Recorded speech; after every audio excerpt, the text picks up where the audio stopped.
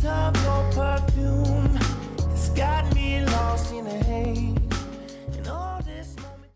And I mean, I love actors have breakthroughs and epiphanies and ahas and are like, I can do it.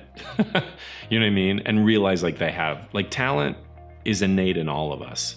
So it's just sort of freeing the talent.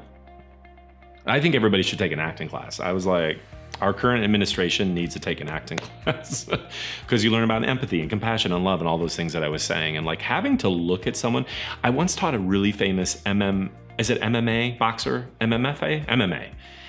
And he was like, he's in a big movie right now, weirdly enough. So he is kind of doing great in certain genres of movies. But when he was in the intro class, I don't know if I ever told you this, I was like, how was that? And he was like, this is so much scarier than any world-class fighter I've ever had to face in the ring. Isn't that crazy? I just made him stand opposite someone and tell the truth.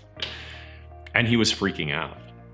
So everybody needs to take an acting class.